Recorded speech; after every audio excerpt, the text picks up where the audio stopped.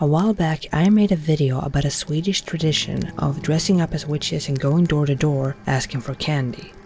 In that video I gave a brief summary of the witch trials that took place in Sweden between 1668 and 1676.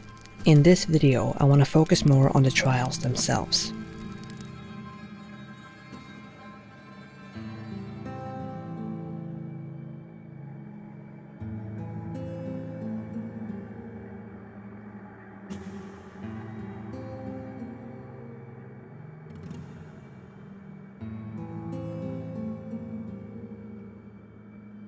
If you mention witch trials, most people probably think of the Salem witch trials, as they arguably are the most famous. But the Salem witch trials are just another example of witch hysteria. During the Salem witch trials, more than 200 people were accused of witchcraft. It's estimated that 25 people lost their lives during the witch hysteria in Salem.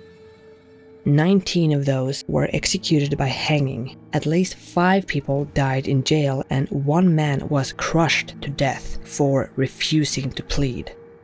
But as witch hysteria were growing in places like Salem, it was decreasing in Europe, where it had been running rampant.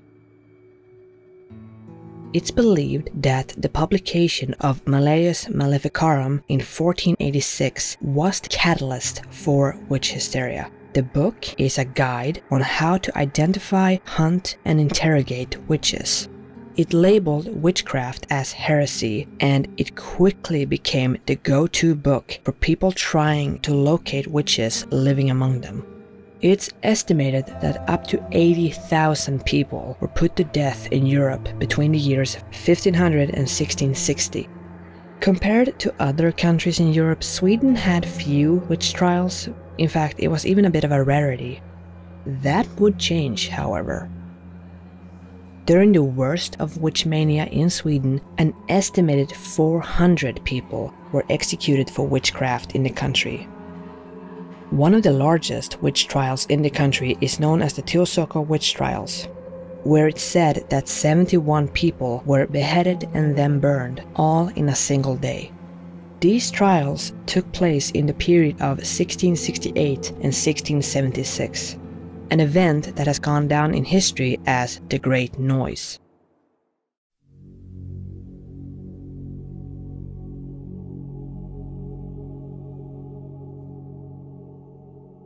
The Swedish witch hunts began in 1668 when a priest in Älvdalen, Dalarna, Lars Elvius, interrogated a little shepherd girl named Gertrud Svensdotter, who was 12 years old at the time. In the autumn of 1667, Gertrud had been tending a herd of sheep with the shepherd boy Mats Nilsson. At some point they had a fight which would end with Gertrud beating Mats up. Probably with a wounded ego, he would later claim that Gertrud had led the sheep over eastern Dalälven by walking on the water. Gertrud was then interrogated by the priest. During these long interrogations, the priest would encourage her to say that she had indeed walked on water using magic that was given to her by the devil. The girl would eventually say that while she was living with her parents in the village of Lillhärdal, a neighbor's maid had taken her to meet with the devil.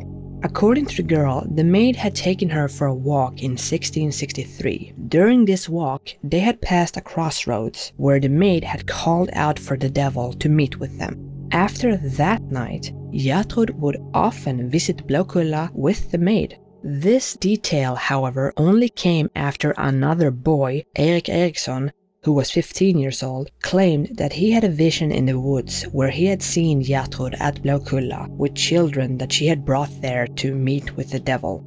Curiously, Erik only had to give his testimony once, and he was praised by the priest for revealing the whole affair. No one thought to question him. The so-called confession of Gertrud was the starting point of the witch hysteria in Sweden. The maid she had accused was a woman named Märet Jonsdotter, and she would become the first victim of the witch trials. After the accusations, Märet was called to court. She was urged to confess and to name whatever accomplices she might have, but she denied everything. A few alleged witnesses, one of which was Gertrud's father, Sven, claimed that Märet had made him sick and exhausted by using him as a riding horse when she traveled to Blåkulla. It should be noted here that Märet used to be a maid at Sven's farm. After the passing of his wife, he intended to marry Märet, but he was discouraged when he had been beaten up by another one of her suitors. Shortly after that, Märet would leave the household. It isn't mentioned anywhere whether or not Märet was even remotely interested in marrying Sven or the other suitor. But given the time period, that isn't really surprising. Märet wasn't willing to admit to any wrongdoing. When Gertrud and another girl, Anna Ulfsdotter, were called in to give testimony, Märet would answer their testimonies with questions, such as if she truly had been in Blåkulla, why didn't she know about it? Why would it be hidden from her? Every time they made an accusation, she would counter with a follow-up question. And after a while, Märet told Gertrud and the other girl to leave, because she didn't want to look at them any longer. The next to give testimony was Märet's siblings, her younger sister and her younger brothers. Her little sister would claim that she had been taken to Blåkulla by riding backwards on a cow, where her name had been written in the book of the devil. Her brother had said almost the exact same thing, except they claimed that it was their father who had taken them to Blåkulla. Her siblings and her mother would urge Märet to confess to save her soul, but Märet refused to admit to any wrongdoing, saying that she had no idea what they were talking about and that she wasn't the one who needed forgiveness. Märet's siblings would then turn and accuse other people of witchcraft. All in all, 10 people were accused, one of which was a widow named Karin, who also denied all accusations. On the 1st of April 1969, Märet Jonsdotter and the widow Karin were found guilty. However, they never pled guilty and they kept on denying the claims. This actually caused a dilemma for the court, because Swedish law forbade the execution of anyone who had not confessed to their crime. It didn't matter if they were found guilty or not. If they hadn't confessed, they could not be executed. As both women refused to admit any guilt and they kept pleading their innocence, the court had a bit of a problem. It was decided that torture wasn't applicable in this case, but once the court realized that neither of these women knew about this part of the law, they came up with a plan to trick them into confessing, which would then make it possible to execute them. The plan was to get priests to persuade the women by using religious arguments. The priest would tell the women that they were to be executed whether they confessed or not. But if they confessed, they would receive Holy Communion and go straight to heaven. If this was successful and the women did confess, they would be taken to the place of execution, which would be conducted shortly thereafter. However, if they refused to confess, the court would have no other option than to send them back to jail. The plan was put in motion. Märet and Karin were told that they could confess and receive communion, or they could deny it all. Both women chose the latter, and they kept denying the charges. This frustrated the authorities, but they had no choice but to escort the women back to prison. If you're wondering what happened to the children, Gertrud and Märet's siblings, they were flogged and then released. The other people who were accused were later acquitted.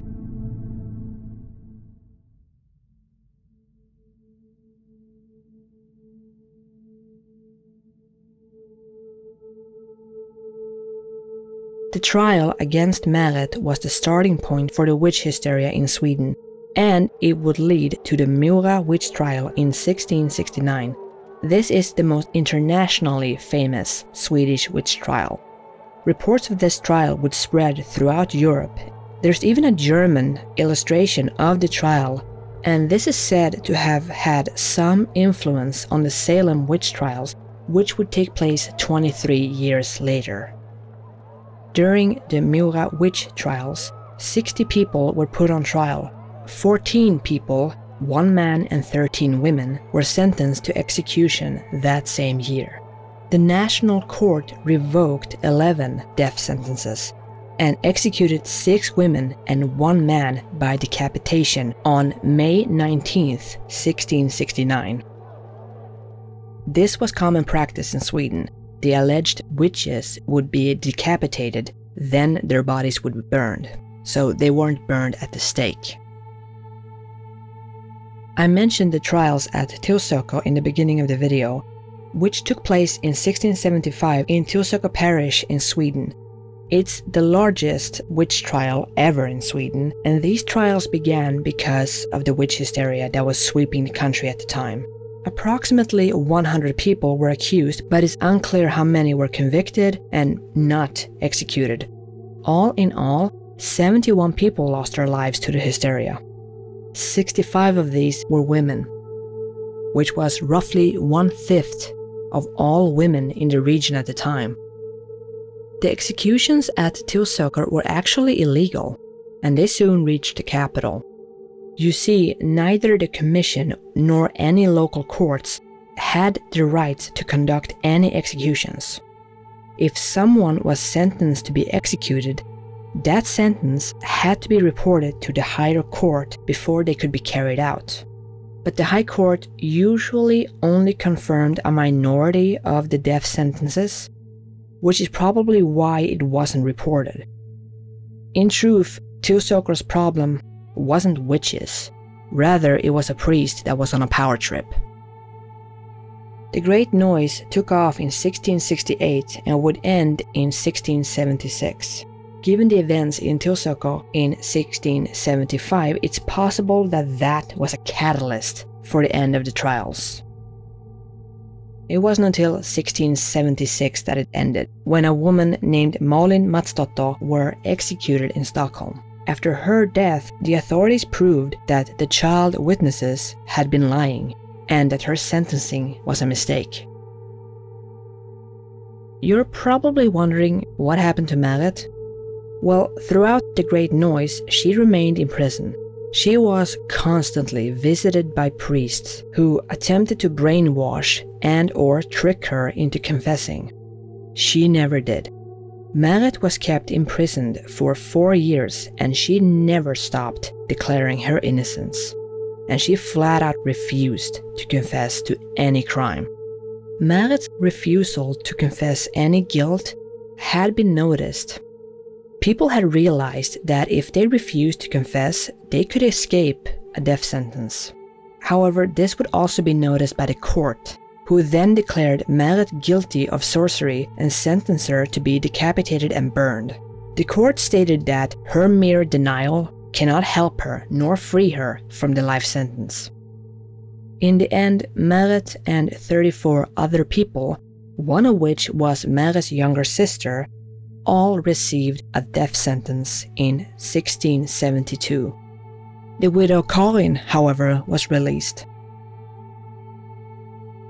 In Pinnso, many of the people convicted were convicted on the testimonies of children, mostly young boys, like most of the witch trials at the time.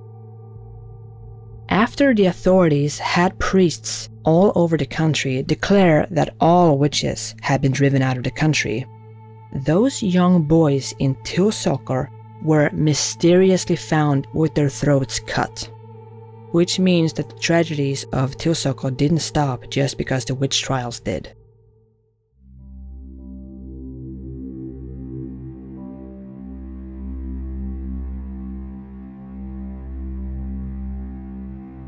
If you go back to how all of this started, it's easy to point the finger at Gertrud, as her accusation and the trial that followed is seen as the catalyst for the witch mania that struck Sweden.